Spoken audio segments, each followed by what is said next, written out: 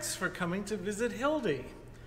Normally at Vacation Bible School, we come in for a visit at the organ one day during the week, but this year, since we're meeting by video, I thought I would give you a tour and show you some parts of the organ that we don't usually get to see.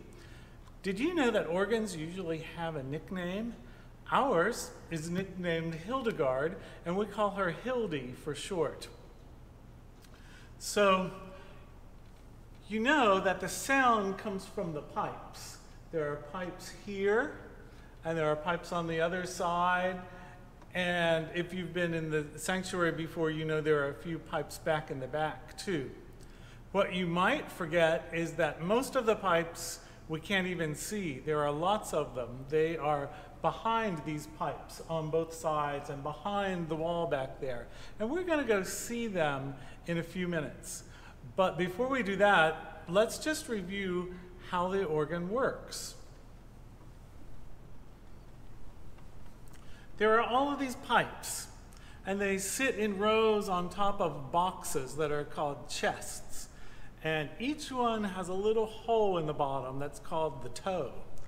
And when we want the pipe to sing and make music, I press a key, and when I press the key, the toe opens, the little valve here, the air shoots up, and it makes a sound like this. And it takes that air to do that. And in fact, there's a sound on our organ just like that.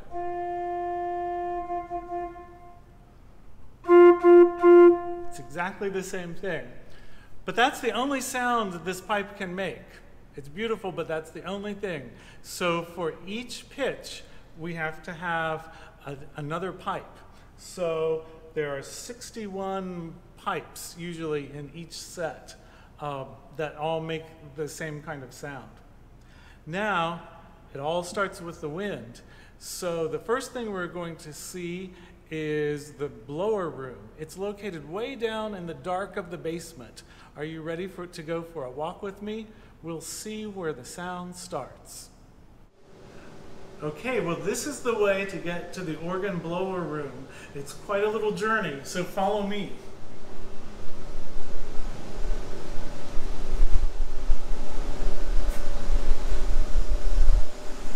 We're down in the basement, so it smells a little funny. Do you notice that?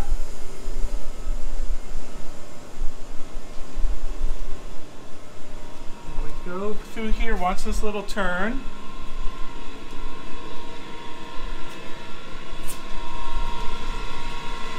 And it's just a few more steps. Now watch your head right here, don't bump.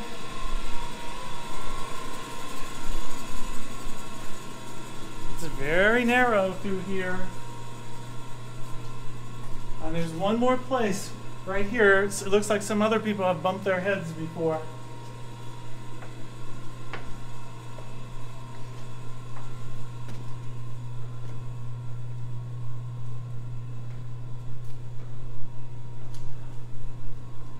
Oh, whew, we made it. Well, this little room was made for our Hildegard organ. It's called the blower room. And if we open it up, let's come in and see what there, oh, feels good. So it has its own air conditioning, which feels great on this summer afternoon. Here is the blower that produces all of the air we need to run the whole organ. And it goes right here into this big wind line, and then it's going to wend its way upstairs, and we'll see that later. Also in this room are some other controls and a humidifier that adds water to the air in the wintertime so that the organ doesn't dry out but always has a constant supply of healthy air. Okay, when we turn on the organ, the wind is going to come up from the basement into this wind line that's going to go all the way up and to all the parts of the organ, and this reservoir is going to fill with air, and you're going to be able to see that happen. Let's turn on the organ.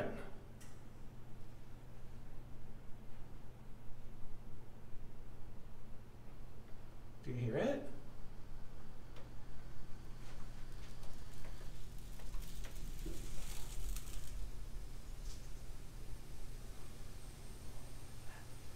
And now all the air is in the air chest and it's ready to play. Now come with me back here and we're going to see some of the biggest pipes of all in the organ. Careful, it's very tight. So these are organ pipes. They look a little funny because they're lying on their sides, and that's because there wasn't room for them because they're so tall.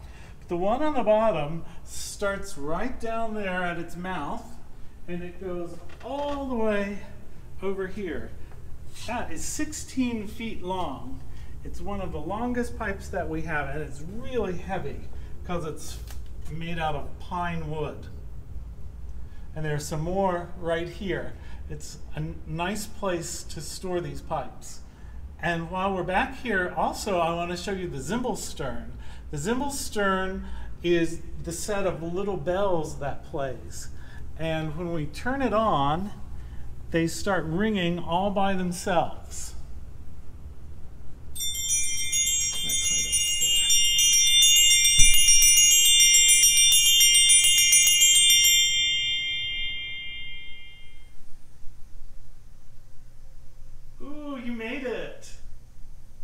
And see what we have here. This is what we call the swell chamber. This part of the organ is called the swell. And you see there are rows and rows of pipes in front, back behind. Most of them are made out of metal, but there's a lovely set here that's made out of wood, and it has what we call stoppers in the top of it, and that makes it sound just a little different. Right here are the oboe pipes, and on the other side here in the front are the fagotto pipes. They sound like a bassoon. Now here's what I really wanted you to see. This is a view of some of our longest pipes. The longest one is in fact 32 feet long. If you unraveled it, it's all curled up, but if it were in a straight line, it would be 32 feet high.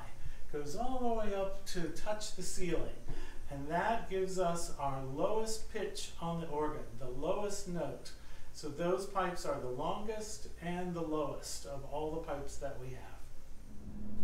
Now there's one last part of the organ that I wanted to show you. This is called the echo organ, and it's because it's the part that's way back in the back. It's not very big, and the pipes back here are rather soft, but we just pull out this ladder and climb in.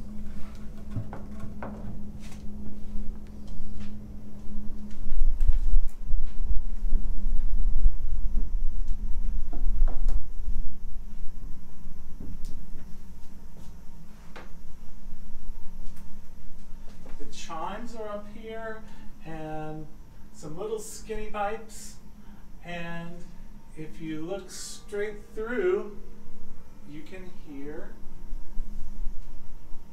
the chimes in the tower ringing. It must be 2 o'clock, and see the front of the church. Well, thanks for coming to visit Hildi with me today, and I hope you're having a great time this week at VBS. I wanted to remind you that anyone who's in 3rd grade or older can come on a Sunday morning and sit right here on the bench with me and help me out by pulling the stops or turning the pages or maybe even playing the chimes. So hopefully we're going to be able to be back in our sanctuary very soon, and you can come and join me for that. Now, where was I?